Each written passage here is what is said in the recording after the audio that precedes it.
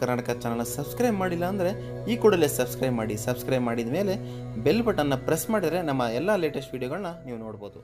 ನಿಮ್ಮ ಜೀವನದಲ್ಲಿ ಸಾಲದ ಸಮಸ್ಯೆಗಳು ಹೆಚ್ಚಾಗಿದ್ದರೆ, ಸಾಲವನ್ನು ತೀರಿಸಲು ಸಾಧ್ಯವಾಗುತ್ತಿಲ್ಲ ಎಂದರೆ ನಾವು ಹೇಳುವ ಈ ಒಂದು ಸಣ್ಣ ಕೆಲಸವನ್ನು ಮಾಡಿ ನೋಡಿ, ಬದಲಾವಣೆ ಆಗುವುದು ಖಚಿತ. ಶಾಸ್ತ್ರದ ಪ್ರಕಾರ ಮಂಗಳವಾರ ಹಾಗೂ ಬುಧವಾರ ಸಾಲದ ವ್ಯವಹಾರವನ್ನು ಮಾಡಬಾರದು. ಮಂಗಳವಾರ ಹಾಗೂ ಬುಧವಾರ ಸಾಲವನ್ನು ಪಡೆದರೆ ಎಂದಿಗೂ ತೀರಿಸಲು ಸಾಧ್ಯವಿಲ್ಲವಂತೆ. ಸಾಲದ ಹೊರೆ ಹೆಚ್ಚಾಗುವ ಜೊತೆಗೆ ಖಜಾನೆ ಖಾಲಿಯಾಗುತ್ತದೆ. ಅಂದರೆ ನಾವು ದುಡಿದ ಹಣ ಬರೀ ಸಾಲಕ್ಕೆ ತೀರಿಸಬೇಕಾಗುತ್ತದೆ. ಯಾವುದೇ ಕಾರಣಕ್ಕೂ ಕೈನಲ್ಲಿ ಹಣ ನಿಲ್ಲುವುದಿಲ್ಲ.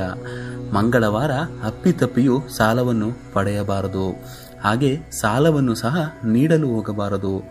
ಸಾಲದ ಹೊರೆ ತೀರಿಸಿಕೊಳ್ಳಲು ಬಯಸಿದರೆ ಮಂಗಳವಾರ ಹಾಗೂ ಶನಿವಾರ ಅವಶ್ಯಕವಾಗಿ ಈ ಕೆಲಸವನ್ನು ತಪ್ಪದೆ ಮಾಡಿ. ಸಾಲದ ಹೊಣೆ ತೀರಿಸಿಕೊಳ್ಳಲು ಮುಂದಾಗಿದ್ದರೆ ಮಂಗಳವಾರ ಶಿವನ ದೇವಸ್ಥಾನಕ್ಕೆ ತೆರಳಿ ಈ ಮಂತ್ರವನ್ನು ಜಪಿಸಿಕೊಂಡು ಬರಬೇಕು. ಓಂ ಋಣಮುಕ್ತೇಶ್ವರ ಮಹಾದೇವಾಯ ನಮಃ. ಈ ಮಂತ್ರವನ್ನು ಶಿವನ ದೇವಸ್ಥಾನಕ್ಕೆ ಮಂಗಳವಾರದಂದು ತೆರಳಿ ಜಪಿಸಬೇಕು. ದೇವಸ್ಥಾನದಲ್ಲಿ ಸ್ವಲ್ಪ ಸಮಯ ಕುಳಿತು ಧಾನ್ಯವನ್ನು ಅರ್ಪಿಸಿ ಬರಬೇಕು.